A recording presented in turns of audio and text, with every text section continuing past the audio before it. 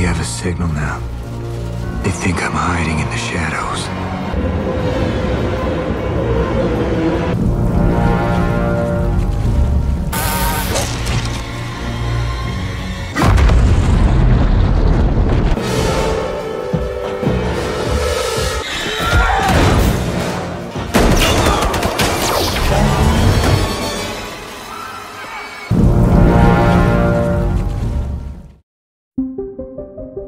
Film dimulai dengan memperlihatkan seorang pria bertopeng sedang mengawasi apartemen wali kota, Don Michel Jr. Saat itu, wali kota Michel sedang menyaksikan debat antara dirinya dan rivalnya yang bernama Bella Real. Bella ingin menghentikan program pembaruan Gotham yang menguntungkan bagi Michel. Pria bertopeng tersebut dikenal sebagai The Riddler. Menyelinap masuk ke apartemen Michel dan memukul Michel dengan palu sampai mati. Dia kemudian membungkus kepala Michel dengan lakban. Di sisi lain, miliarder Bruce Wayne yang diperankan oleh Robert Pattinson menceritakan bagaimana dia menghabiskan waktu selama 2 tahun terakhir sebagai Batman yang membasmi para penjahat di Gotham. Dia bekerja sama dengan kepolisian menggunakan sinyal kelelawar sebagai sarana untuk memperingatkan para penjahat bahwa Batman akan datang untuk menghajar mereka. They don't know where I am. Fear. They think I'm hiding in the shadows. Batman mendatangi sekelompok berandalan yang berpakaian ala badut. Mereka mengganggu seorang pria di kereta bawah tanah. Batman menghajar para berandalan itu dan memperkenalkan dirinya sebagai sang pembalas dendam. I'm vengeance. Batman datang ke apartemen Michelle dengan Letnan James Gordon yang diperankan Jeffrey Wright untuk menyelidiki pembunuhannya. Riddler meninggalkan kartu yang ditunjukkan untuk Batman dengan pertanyaan yang penuh teka-teki. Komisaris Pete Shepard datang memarahi Gordon karena mengizinkan Batman terlibat dalam penyelidikan. Mitchell, for Christ's sakes. He's a goddamn vigilante. He could be a suspect. I got the press downstairs. I cut you a lot of slack, Jim, because we got history, but this is way over the line. Batman mengatakan bahwa jawaban untuk teka-teki itu adalah dia tetap berbohong. Bruce kembali ke Batcave dan mendapatkan bantuan dari Alfred dalam menemukan kode di dalam teka-teki tersebut. Mereka menemukan kata drive. Batman kemudian pergi bersama Gordon ke garasi Michelle dan menemukan sebuah mobil yang telah dibobol. Mereka menemukan sebuah flash disk dengan gantungan ibu jari Michelle yang telah dipotong. Mereka kemudian membuka isi flash disk tersebut dan menemukan foto-foto Michelle dengan seorang wanita bernama Annika di luar sebuah klub bernama Iceberg Lounge. Batman bergegas pergi ke Iceberg Lounge, namun penjaga di sana tidak mengizinkannya masuk. Batman terpaksa melumpuhkan semua penjaga.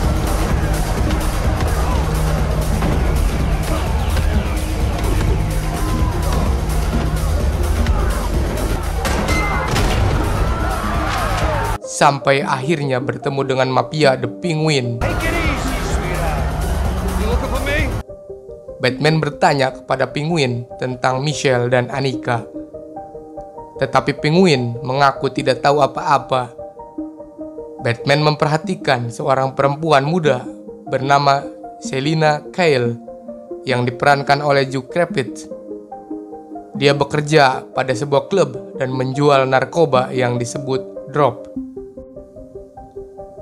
Bruce mengikutinya sampai dia kembali ke apartemennya. Ternyata dia tinggal dengan Annika. Bruce mengawasi apartemen mereka. Setelah Annika tidur, Selina keluar dari apartemen sebagai Catwoman dan pergi ke apartemen Michelle yang sedang disegel. Batman yang dari tadi mengikutinya melihat Selina mencoba membuka brankas untuk mencari beberapa informasi. Mereka sempat bertarung dan hampir ketahuan.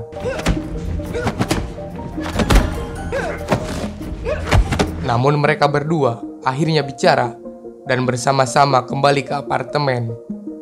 Mereka berdua sadar kalau ada orang yang telah masuk ke apartemennya dan tidak menemukan Anika di sana. Mereka melihat berita di TV yang mengatakan bahwa Riddler telah membunuh Shepard. Riddler mengirimkan video yang mengatakan bahwa Michelle dan Shepard bukanlah orang baik seperti yang diketahui banyak orang. Video itu juga menunjukkan bagaimana cara Riddler membunuh Shepard. Batman dan Gordon menyelidiki kematian Shepard. Mereka menemukan lebih banyak foto. Kali ini, foto-foto tersebut menunjukkan bahwa Shepard bekerja sama dengan seorang pengedar drop. Mereka menemukan pesan lain untuk Batman, beserta teka-teki lain yang artinya tikus bersayap. The Riddler menunjukkan bahwa ada tikus di antara sekelompok orang yang dia targetkan. Batman membawa Selina masuk ke The 44 Below, klub yang lebih dalam dan lebih eksklusif di dalam iceberg lounge. Dia memberikan lensa kontak kameranya sehingga dia bisa melihat apa yang dilihat Selina di tempat itu. Mereka menemukan beberapa pejabat kota menjadi tamu di tempat itu, termasuk jaksa wilayah Gil Coulson yang berbaur dengan para penjahat kriminal. Coulson berbicara tentang seekor tikus di dalam departemen yang sangat terjaga ketat. We have big time information on Salvador Maroni. It's gonna come out, and when it does, this whole city's gonna come apart. Sementara ada seorang wanita di sana yang menyebutkan soal Anika. Selina mengikuti wanita itu dan bertanya kepadanya. Namun sebelum mendapatkan apa-apa, Penguin muncul bersama bos kriminal Carmine Falcone yang sudah mengenal Selina dari pertemuan sebelumnya. Selina melepas lensa kontaknya dan memberitahu Batman bahwa dia tidak bisa melanjutkan misinya. Dia kemudian pergi naik taksi. Sementara itu, Coulson kembali ke mobilnya dan diserang oleh Riddler yang kemudian memasang sebuah alat di lehernya.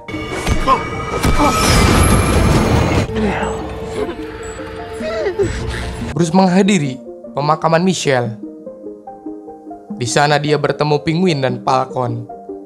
Falcone mengenali Bruce dan menceritakan bahwa ayahnya pernah menyelamatkan hidupnya saat dia tertembak. Saat upacara kebaktian akan dimulai, mobil Coulson tiba-tiba muncul, menerobos masuk gereja. Polisi segera mengepungnya. Coulson keluar dari mobil dengan bom di lehernya. Ponsel dilakban di tangannya, dan sebuah pesan untuk Batman ditempel di dadanya. Batman muncul dan menjawab telepon Riddler. Riddler mulai menyalakan bom dan memberikan Coulson teka-teki untuk dipecahkan demi menyelamatkan nyawanya. Batman membantu memecahkannya. Tapi ketika Riddler menyuruh Coulson untuk menyebutkan nama tikus dalam kasus melawan mafia Sal Maroni, Coulson memilih untuk mati.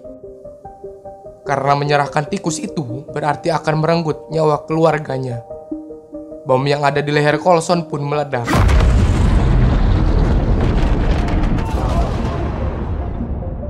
Dan Batman ikut pingsan karena ledakan tersebut. Batman tersadar dalam tahanan di kantor polisi dan mulai melawan beberapa petugas polisi. Gordon berusaha menenangkan dan berbicara dengannya secara pribadi. Batman mengatakan pada Gordon bahwa salah satu polisi di kantor itu pernah terlihat di klub 44 Below. Gordon kemudian membantu Batman untuk melarikan diri. Dia menyuruh Batman memukul wajahnya sebagai pengalih perhatian. Batman pun kabur dari atas gedung menggunakan setelan terbangnya. Dia sempat mengembangkan parasutnya sesaat sebelum jatuh di bawah jembatan. Batman dan Gordon kembali bertemu dan percaya Penguin adalah tikusnya. Think Penguin's around. His club caters to the mob. Maybe Penguin got himself into a jam and working a deal. Maroni practically lived there. Penguin would have been privy to a lot of dirt. The rata alata. The what? Means a rat with wings, like a stool pigeon. Penguin's got wings too. Mereka kemudian membuntuti Penguin di saat akan bertransaksi narkoba. Saat pengawasan, Batman melihat Catwoman juga ikut beraksi sendiri. Batman menemuinya dan akhirnya mereka berdua menemukan mayat Annika di bagasi mobil. Anak buah Penguin datang menembaki mereka. Batman masuk ke Batmobil dan membuat Penguin kabur. Batman mengejar Penguin. Sementara itu, Catwoman merampas uang dalam tas yang digunakan untuk transaksi. Penguin menyebabkan kecelakaan besar yang membuat beberapa kendaraan terbakar. Penguin mengira sudah lolos, namun Batmobil muncul dari balik kobaran api dan menabrak mobil Penguin. Mobil Penguin terbalik dan Batman keluar dari Batmobil untuk menangkapnya. Batman dan Gordon menginterogasi Penguin, tapi dia mengatakan bahwa dia bukanlah sang tikus. Keduanya meninggalkan Penguin dengan tangan dan kakinya diborgol. Batman menerima pesan dari Riddler yang menuntun mereka ke sebuah panti asuhan yang sudah tidak terpakai. Mereka akan diberikan petunjuk mengenai target Riddler selanjutnya. Mereka menemukan para pencandu drop serta proyektor yang menampilkan cuplikan kampanye pencalonan Thomas Wayne sebagai wali kota. Mereka segera menyadari bahwa Bruce adalah target selanjutnya. Batman segera mengebut kembali ke rumah dan mencoba menghubungi Alfred. Tapi terlambat. Asisten rumah tangga mereka memberitahu Bruce bahwa Alfred terluka setelah membuka pesan untuk Batman yang meledak dan membuat Alfred dibawa ke rumah sakit. I'm so sorry. The package was intended for you. It was a C4 explosive sent in the mailer. I've been trying to reach you. Batman bertemu dengan Selina dan menanyakan hubungannya dengan Falcon. Selina mengakui bahwa dia adalah putri kandung Falcon. Ibunya yang bernama Maria bekerja di klub yang sama dan terbunuh. Falcon kemudian melantarkannya.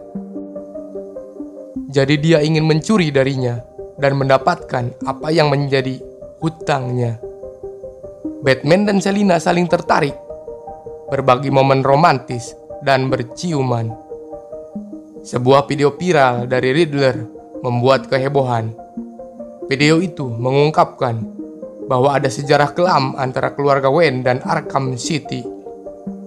Seorang reporter pernah mencoba mengekspos Martha Wayne yang selama bertahun-tahun keluar berulang kali masuk rumah sakit jiwa dan mencari bantuan psikiater.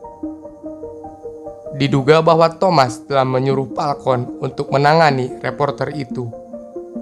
Falcon kemudian membunuh reporter itu dan membuat semua orang percaya bahwa Thomaslah yang memerintahnya. Bruce pergi ke klub dan berbicara dengan Falcon untuk mendapatkan jawaban langsung darinya. Falcon mengakui berita tentang reporter itu. Dia memberitahu Bruce bahwa ayahnya memang memintanya untuk menangani reporter itu. Tetapi keadaan berkata lain, jadi dia terpaksa membunuhnya. Dia juga memberitahu Bruce bahwa Maronilah yang telah membunuh orang tuanya. Bruce mengunjungi Alfred di rumah sakit dan menanyakan tentang apa yang sudah dilakukan oleh ayahnya. Alfred mengatakan bahwa Thomas benar-benar orang yang baik. Saat itu, Thomas sangat terkejut setelah mengetahui apa yang terjadi pada reporter itu. Alfred juga menceritakan bahwa Falcon adalah orang yang menghancurkan keluarga Wayne karena Thomas merasa bersalah atas pembunuhan itu dan dia akan menyerahkan diri ke polisi. To protect the family image, and he didn't have anyone killed. I've spent fighting for him. Every day searching for that answer. I could see the fear in your eyes. Losing somebody I care about. Bruce kemudian melihat keluar jendela menyaksikan sinyal kelelawar dinyalakan. Batman dan Gordon menemukan Selina telah menangkap Kenji. Selina ingin membunuhnya sebagai balas dendam untuk Anika. Selina kemudian memberikan bukti rekaman dari tempat pembunuhan Anika di ponselnya. Dalam rekaman itu, terdengar Anika berbicara dengan Falcon tentang keterlibatannya dalam kasus Maroni. Tepat sebelum Falcon membunuhnya, Kenji mengakui bahwa hampir semua orang dalam program pembaruan Gotham, termasuk korban-korban Riddler, bekerja untuk Falcon. Karena Falcon memiliki banyak orang di bawah kendalinya. Selina menendang Kenji, tetapi Batman dan Gordon berhasil menangkapnya, yang membuatnya selamat terjatuh dari atas gedung. Selina pun langsung kabur dari tempat itu. Selina pergi ke Iceberg Long untuk membunuh Falcon. Batman dan Gordon menyusulnya dan berusaha menangkapnya. Selina gagal dan Falcon berhasil melumpuhkannya. Saat Falcon hendak membunuh Selina, Batman muncul dan memukul wajah Falcon. Batman kemudian menenangkan Selina yang akan menembak Falcon. Gordon membawa Falcon untuk ditangkap. Penguin muncul dan mulai berdebat dengan Falcon. Penguin akan mengeluarkan pistol, tapi orang lain menembak dan membunuh Falcon. Batman melihat Riddler di jendela apartemennya. Para polisi berlari menyerbu ke apartemen, tetapi apartemennya telah kosong. Mereka kemudian menerima pesan dari seseorang yang melihat Riddler turun dari tangga dan duduk di restoran. Namun akhirnya polisi menemukan dan menangkapnya tanpa perlawanan. Polisi mengetahui bahwa nama asli Riddler adalah Edward Naston dan dia adalah seorang akuntan. Dia kemudian ditahan di Arkham Asylum.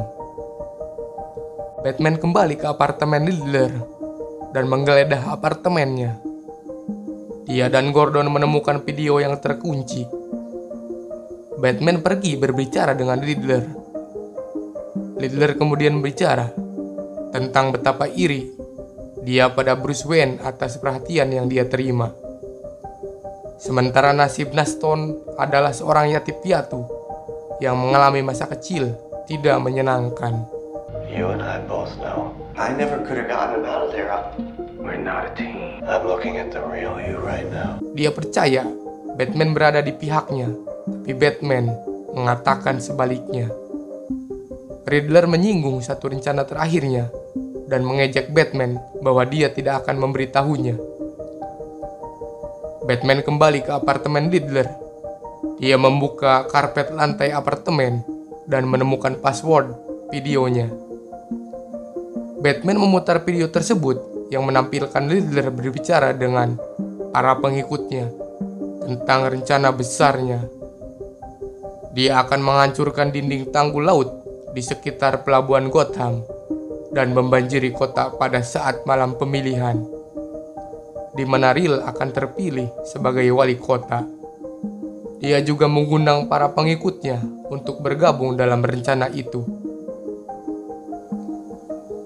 Ledakan besar pun terdengar, dan dengan cepatnya air laut membanjiri kota.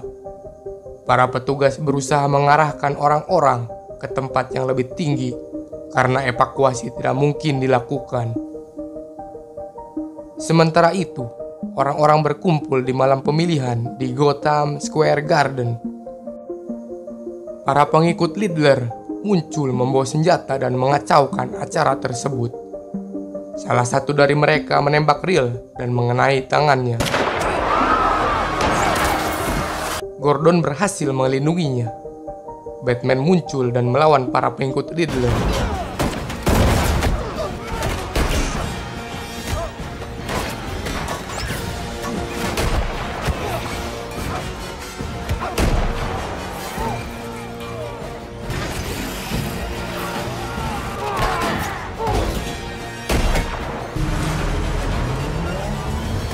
Selina datang untuk membantu. Air laut datang menghantam gedung dan mulai membanjiri tempat itu. Batman mengambil suar dan membantu orang-orang ke tempat yang aman. sebagian besar wilayah kota terendam air. Penjahat seperti penguin akan terlibat dalam perebutan kekuasaan. Batman dipandang sebagai pahlawan atas upaya penyelamatan Gotham. Dia membuat sumpah pribadi untuk menjadi lebih baik dan tidak akan dikuasai oleh rasa balas dendam. Riddler menangis ketika melihat berita tentang rencananya yang gagal. Tetapi teman satu sel yang bersamanya berhasil menghiburnya.